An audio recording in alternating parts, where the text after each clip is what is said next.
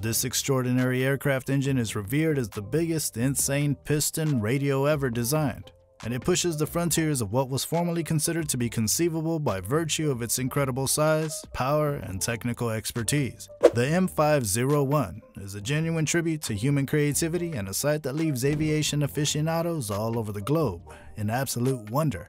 It was developed by the famous Russian aircraft company Yakovlev. The Yakovlev M-501 is an incredible feat of engineering, but is the size of it an indication of the technological skill that went into creating it? Or is it just an unneeded exaggeration? How was the engine constructed? What materials were used? How big is the engine really? And what can we compare it to? Let's check it out.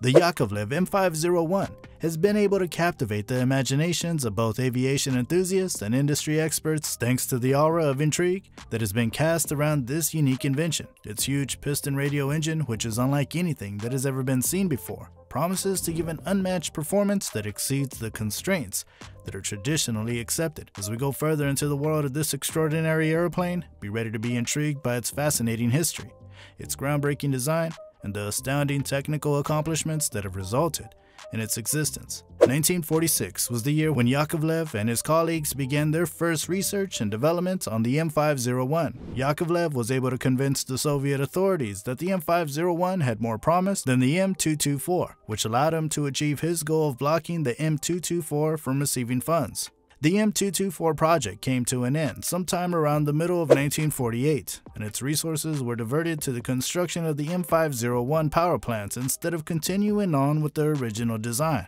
Massive water-cooled diesel 4-stroke machines, the Yakovlev M-501 engines, were what gave the Yakovlev M-501 series of aircraft its power. The 42-cylinder engine featured an inline radial design, and its 7-cylinder banks were arranged around an aluminum crankcase. The crankcase was the central component of the engine. Aluminum was used in the construction of the engine. There were 7 individual parts that made up the crankcase, and they were fastened together using bolts. These parts included the front, the middle, the back, and any extras that were included. The crankcase included 7 roller-type main bearings in order to sustain all 6 throws of the crankshaft. These bearings were located within the crankcase. Each cylinder bank, which was stud-mounted to the crankcase, consisted of a total of 6 individual cylinders. Aluminum cylinders with steel liners within were crushed using a hydraulic press. The opening and closing of the 2 intake and 2 exhaust valves per cylinder, which were controlled by a single overhead camshaft, was accomplished by the employment of roller rockers. A vertical shaft was located at the rear of each cylinder bank. This shaft spun a set of bevel gears, which in turn powered the camshaft. The crankshaft was responsible for turning all of the other vehicle shafts. Pistons were connected to the crankshaft through 1 master rod and 6 articulating rods for each row of cylinders in the engine. The exhaust was pulled from the left side of each cylinder bank, which required the installation of a manifold at the top of the V that was formed by the cylinder banks. At the very rear of the engine, close to where the exhaust gases were directed, there was a turbo supercharger. The wasted exhaust gases from the turbo supercharger contributed to the generation of 250 kilograms of jet thrust. Another supercharger was located in the gap between the turbo supercharger and the engine, and it was the one that took in the pressured intake air. The crankshaft of the engine was linked to the single speed of the supercharger using a gear system. The air coming from the supercharger was directed via intake manifolds to each bank of cylinders. The intake manifold was positioned in the bottom portion of the V, below the exhaust manifold, and it was coupled to the right side of the cylinder bank. The bore of the M-501 was sized at 160 mm, while the stroke was 170 mm. The engine would have produced 4,750 horsepower if it had not been equipped with a turbo blower, which increased its displacement to 8,760 cubic inches. The power output of the engine was increased by 6,205 horsepower thanks to the turbo supercharger. The weight of the engine was 6,504 pounds when it did not have the turbocharger, but once it was installed, it weighed 7,496 pounds. By 1952, the M-501 had been completed and had achieved more than 6,000 horsepower during testing. In 1953, when it became apparent that jet and turbine engines were a more practical choice for large aircraft than gigantic piston aircraft engines, the project was discontinued.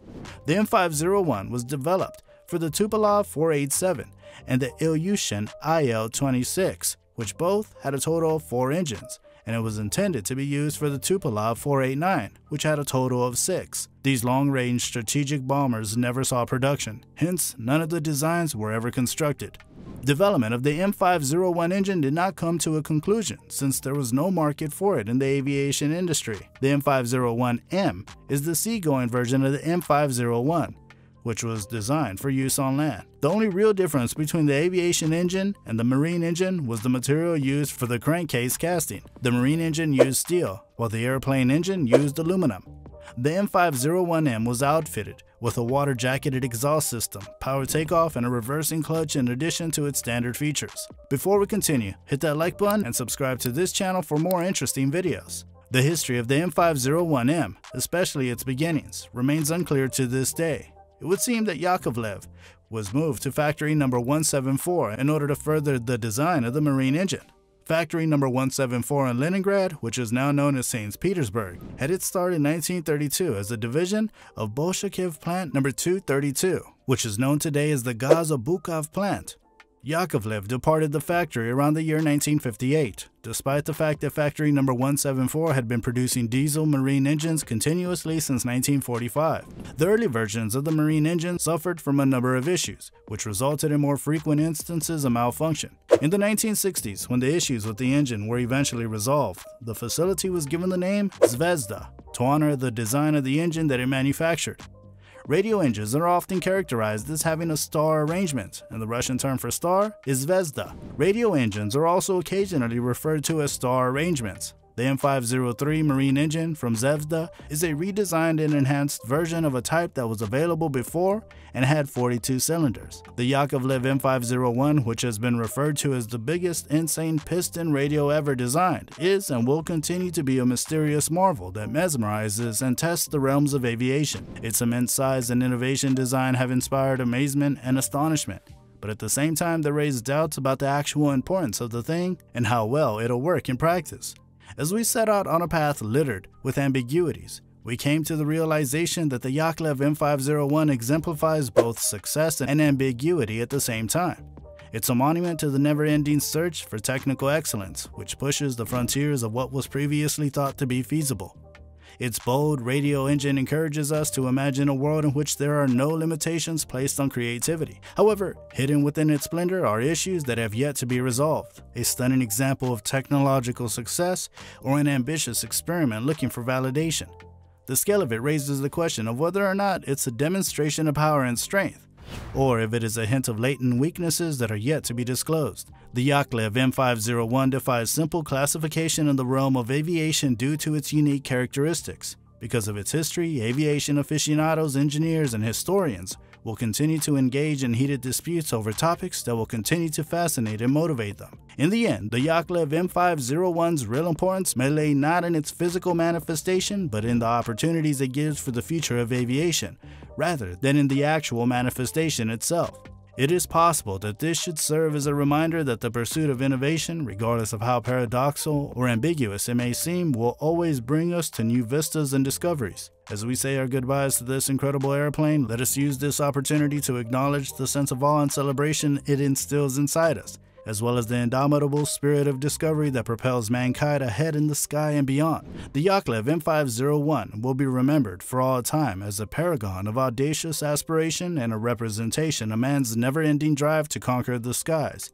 But these were our views on it. What do you feel about it? Do let us know in the comments below and subscribe to our channel for upcoming interesting videos.